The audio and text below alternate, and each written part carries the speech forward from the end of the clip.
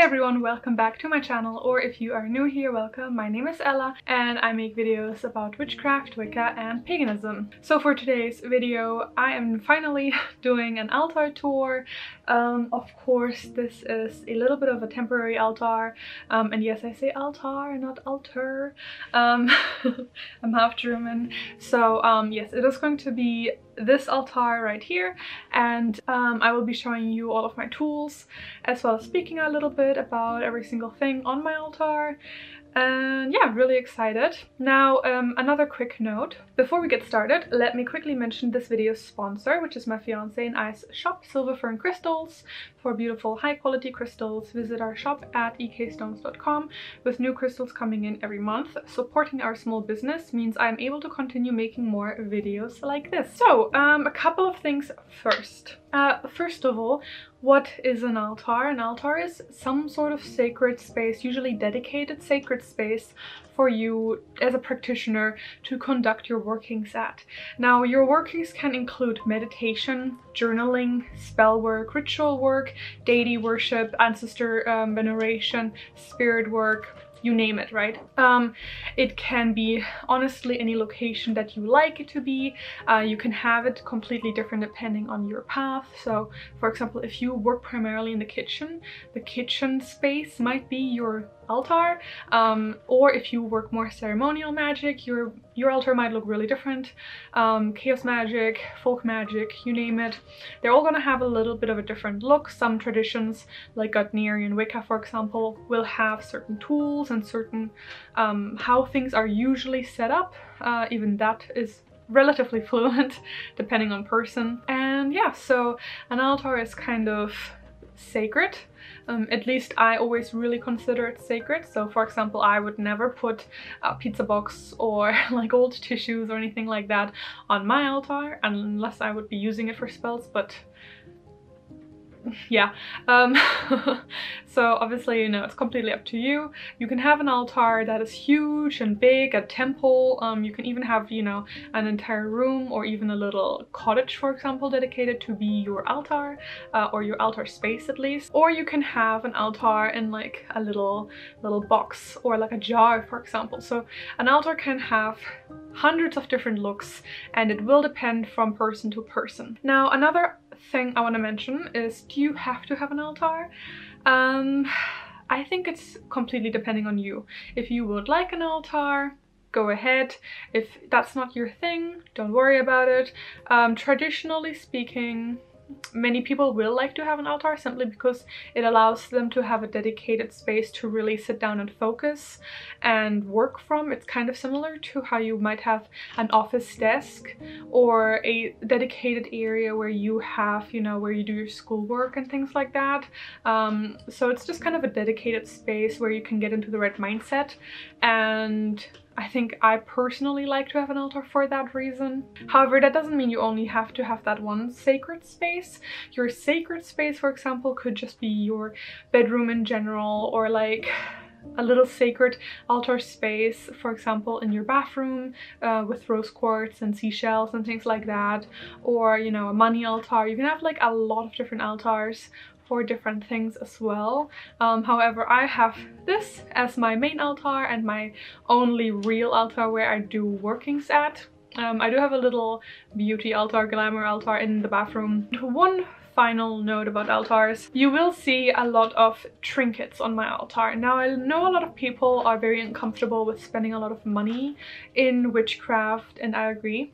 So with that being said, altars have kind of made the rounds on Instagram, TikTok, you know, social media, you name it, in that people see really big elaborate altars and they think theirs isn't nice enough, or it has to have a certain look to it, or it has to have a certain size and like vastness to it, or you can only be a real witch if you've got all these tools, and that's absolutely not correct. You are a witch regardless of how many tools you own, so just let that be known. I, for one, have collected my altar tools since I'm 11, and I'm turning 24 now, so quite a while already, because I started with Wicca when I was 11, and I grew up in a very witchy family, so a lot of the tools were gifted to me by my family members, and I continue to collect and grow the things on my altar. So if you are starting out, do not think you need to go out and just spend like $1,000 on all of these altar things, or that you need to have like a certain tool set or anything like that. That's absolutely not the case, and you can have it as minimalistic as you want or as opulent as you want. It does not account for you being more witchy or less witchy than someone else. So just so that you guys are aware, I know it could also potentially seem like I'm showing off my altar for, you know, vain sort of reasons. I actually kind of was thinking, should I really show my altar or not? Because I know a lot of people like to keep their altar more personal and hidden, and a lot of people don't feel comfortable with sharing their altar on social media in general. I think that's up to you once again. I wouldn't show a working altar, so an altar where I currently have stuff going on for spirits or for spells and things like that, but I don't mind showing it when it is cleansed, clean, and not active like it is right now. But yeah, you know, you don't have to see this necessarily as some sort of like showing off and comparison, but more so just possibly inspiration, and maybe you're just having, you know, like a nice coffee and, you know, your breakfast or lunch or something like that, and, you know, having a nice chill time. So all of these disclaimers out of the way, let's get into my altar. First things first, the table. The table is just literally one that the people that we are living here at the moment, so our landlords, they had that here. So I asked them if I could use it, and they were like, yeah, sure. So that's why I'm using this one. First thing I'm going to grab is going to be one of my oldest tools, this athame. So an athame is a ritualistic knife or dagger, not knife, dagger that you use in rituals, in ceremonial sort of rituals. Usually it also represents the masculine, though again, that's up to you. That's how I see it, that's how traditionally it is seen. And I got this athame when I was 13, I think, 13 or 14. I begged my mom to have one, and I remember showing her all these books and stuff like that, and because the internet didn't really have like a lot of stuff about witchcraft and Wicca yet, so I showed her all these books and I was like, look, it's ritualistic, you're not gonna, you know, I'm not gonna like stab or cut or anything like that, anything with it. It's just supposed to be representative and symbolic, and be used in ritual. And she bought me one, so thank you, Mum. And so it's just kind of been my altar, my athame for the longest time. And yeah, and then my other tool sitting right next to it is my wand. Now I have a couple of wands. This one is what is it, rosewood? Rosewood with quartz, peridot, and quartz again, and some silver wiring going throughout it. I need to polish it, to be honest. It's looking a little nasty. I have a couple of wands. This one I got 3 years ago, I believe, or 2 years ago at the Munich Show Expo in Munich. But I have a Harry Potter one from the Warner Bros. Studios, and I have a one that I've made myself. I've gone through 2 or 3 that I've made myself, and yeah, so that's the one I currently like to use the most, which is on my altar at the moment. I have this wooden planchette. This wooden planchette is made by Pandora Witch Shop. They are absolutely incredible. I have a couple of their things and I love their stuff. And it is handmade, and it is the Wheel of the Year. And it is the Southern Hemisphere version of the Wheel of the Year. So I'm probably gonna get a Northern Hemisphere version once we move, and I might do like a giveaway or something like that for this one here. And it kind of just stands there. I like to turn it depending on like what the Sabbath is of that season, and I just like the representation of it, reminding me, you know, to honor the Wheel of the Year, to honor the pagan like cycle and everything like that. So that's something that's very personal to me, once again, because not everyone celebrates these Sabbaths. So yeah. Now the next thing, let's have a look. Let's do the not the cauldron, the chalice. So this chalice, it's probably one of my favorite things. This chalice was gifted to me by my Oma, my grandma, and I believe I got it when I was 13. I think 13. So my grandmother collects whatever material this is. I'm not sure if it's brass. I think it's brass. So she collects a couple of different things in this material, and this chalice, I remember standing in her cabinet of like things, and I remember being like, oh, I love this one so much, for like a year or something like that, or maybe even longer. I don't remember entirely. And so she said that I could have it when I turned 13. I think it was when I turned 13 or something along those lines. So that's one of my favorite tools, just because, you know, my grandmother gave it to me, and it holds a special place in my heart. The chalice also usually traditionally represents the female or feminine on the altar, kind of in contrast to the athame. So at least on a Wiccan altar. So again, that is, you know, specific to a traditional Wiccan altar, and my altar is quite heavy Wiccan, so just let that be known. Let's go back to the masculine. So I have this beautiful Wodan statue, or Odin, but I call him Wodan, and he has been handmade by Blago Wood on Instagram, on Etsy. So I will also be linking everything below that is linkable, that is, you know, not from like a thrift store or anything like that. This one is absolutely stunning. So he is the deity that I like to work with, and he stands on my altar, of course. This one I only recently purchased. I purchased this myself last year. I think it was last year. I added him to my collection, and I kind of surround his area with things that I think he would appreciate. So I have a couple of, you know, tokens and things like that near him, that I collect or, you know, find, and I'm like, oh, let me put that next to my Wodan statue. Going to the feminine. Now I kind of actually want to get a statue from the same company for the feminine goddess, feminine goddess. So currently I have this one, and my mother gave this to me for my birthday last year. It is a Hecate statue, and I do really like it. However, I don't necessarily work with the Greek pantheon at all, so I kind of see her at the moment more as like a triple goddess. However, I kind of want one that is more specific to the goddess that I work with, but it's really tricky to get her. I also don't feel quite comfortable sharing her name, just because I just recently kind of connected with that goddess. So yeah, but this statue is from Amazon. I can probably find it and link it. It is quite hefty, so it is, you know, really nicely made. Yeah, so it's really beautiful. Unfortunately, her key broke on our trip here to New Zealand, so I do still have it. I want to glue it back on. But yeah, so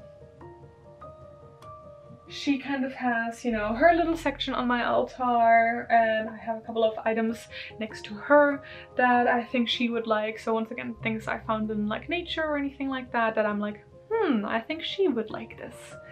And then let's have a look. I also currently have sitting on there my new bullet journal. So I just got this sent to by Notebook Therapy, and I have a giveaway currently going on that I will link in my description box. It's on Instagram, so if you are like looking for a really beautiful one, then have a look. So I just started this one, and yeah, so I just started it, and I really like bullet journaling. It's just something that I really kind of feel is very nice and creative. So that's currently sitting on my altar. And then I have this big shelf. This big shelf was also by Pandora Witch Shop, and they were so sweet, and they gifted it to me, as well as they also gifted me, that's already a while ago, so a few months ago now, they also gifted me this huge grimoire that I picked out as well. They let me pick out a couple of things, so that's what I picked out. But yeah, this shelf, I always get questions for this specific shelf. Where is it from? It's from Pandora Witch Shop. I will link it below. And yeah, I just have a couple of things in there. Once again, crystals, bones, my herbs, oils and things like that I need. I also have a couple of shelves. As you can see, I have 2 shelves. So one has candles in it and the other one has little trinkets and charm bags in it that I have made. So yeah, then I have, let's see. Then I have this bell. This one is a great alternative to if you don't want to use incense or burn anything, to cleanse your altar, your space, yourself, your tools. And that one is from Goddess Provisions. I will again link it.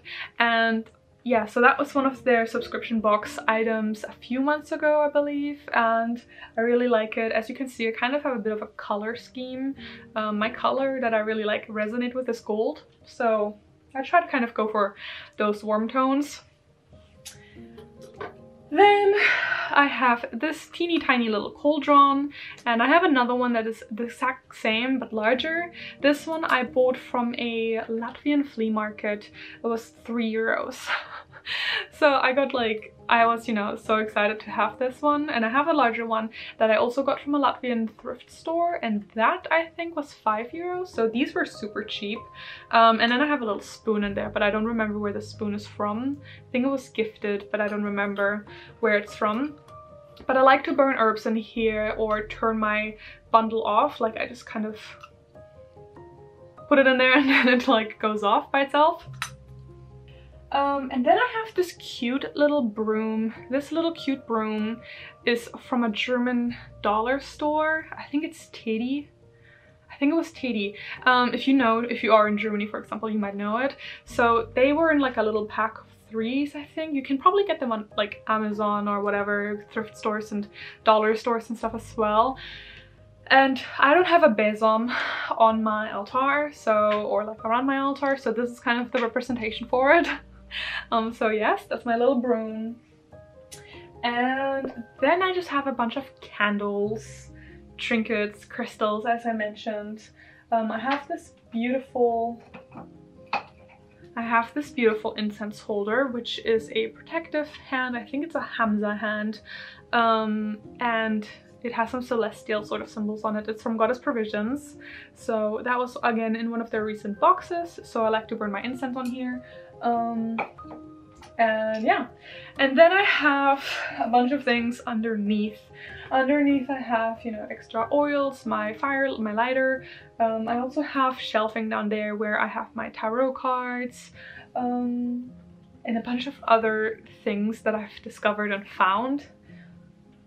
One I have down here, and you might have seen this in previous videos, is this pentagram, or pentacle, sorry. And this one was from a Ren fair, like a Renaissance fair in Germany. Gosh, I think I must have been 12 or 13 or something like that. So I was quite young when I got this. My mom bought it for me and we went there together, all of us, and we had bread on the stick. It was fabulous. And I saw this and I was like, oh my gosh, I really would love that.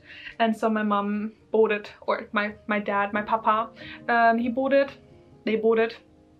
So I still have this and I absolutely love it. So I get a lot of questions about this one, so I don't know, unfortunately, what the shop was or anything like that, but it's from Ren Fair from years ago, like 10 years ago. And then I have a couple of posters hanging around my altar. I like to have them around my altar, so I have some butterfly pictures and a poster with mushrooms, and then a bigger poster. I will link the artist below. She's amazing. She does really, really beautiful stuff. But the posters of the butterflies and the mushrooms are from Etsy. I can try and find them and link them. But yeah, I just kind of really like them.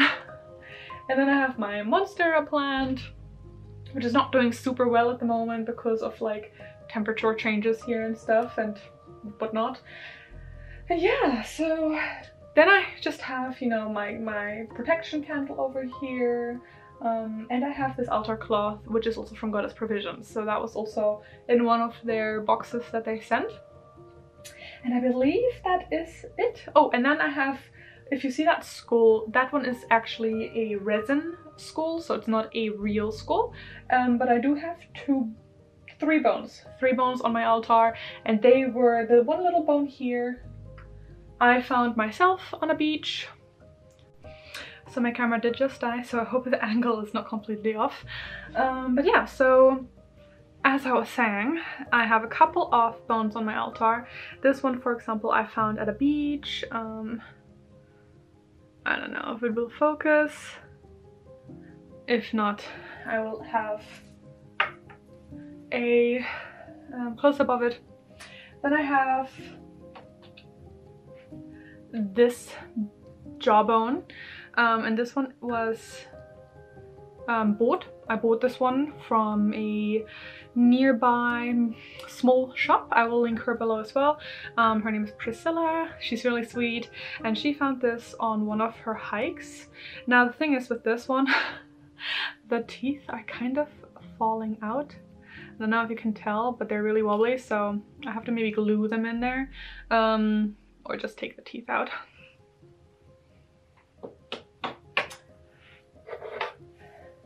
And this is my final piece of bone on my altar, and this one is also from Priscilla, also from her shop, also found on one of her nature walks. So yeah, those are the bones I have on my altar. Now I do have a few more. I have a drawer over here, and that is where I keep more oracle decks, tarot cards, small jars, altar cloths, any kind of stuff that doesn't fit on the altar or doesn't have a place on the altar. Yeah, so that's my altar. I am going to do another altar video as soon as we have moved. We are in the process of moving back to Europe, back to Latvia, and I will have my big altar. If you know me and my videos for a while on my Instagram, I have had pictures of my big altar. And so I'm going to do a video, maybe even a series, like a vlog style series of me showing you guys how I'm going to set up the altar. And yeah, so that's basically it for this video. I hope you enjoyed it. If you did, don't forget to leave it a like, subscribe, and the notification bell. And yeah, with that being said, I hope you're all having a great time, a great start into November, or whenever you're watching this, of course. And yeah, stay safe, blessed be, bye.